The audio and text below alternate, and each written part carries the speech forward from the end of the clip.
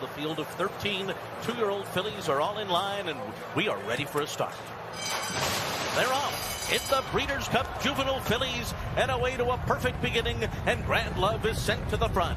Leave No Trace goes right with her on the outside, and You're My Girl is away running in third behind them in the scramble for that first turn.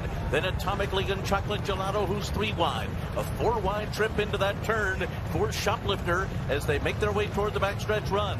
Break of another 2.5 lengths, and Tell Me No Lies is next. From the back of the pack, Chop Chop and Wonder Wheeler right together, and then it's Vegas Magic and Sabre Tough at the back of the pack. They're flying. 22.9 was the opening quarter, and Grand Love speeds up the backstretch in front. She's on top a length and a half to Leave No Trace. You're My Girl is third and down on the inside. In behind them, Chocolate Gelato follows in fourth, Atomic League. Fifth in between horses. Past a half mile in 47.22 seconds. The pace is moderated somewhat. Almarosa is sixth on the inside with 5 lengths to make up. Then in Tell Me No Lies, followed by Shoplifter. Chop Chop is outside of horses. Raging Sea is in that group.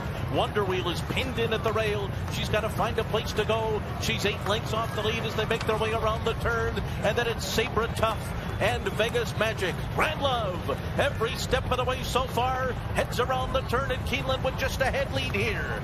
And on the outside is Leave No Trace, and the two of them will turn for home together. Chocolate Gelato's going to come wide. Atomic League is in behind horses, and Wonder Wheel is getting going, and she swings up on the outside full of run. Wonder Wheel comes charging up on the outside as they arrive at the final 16th.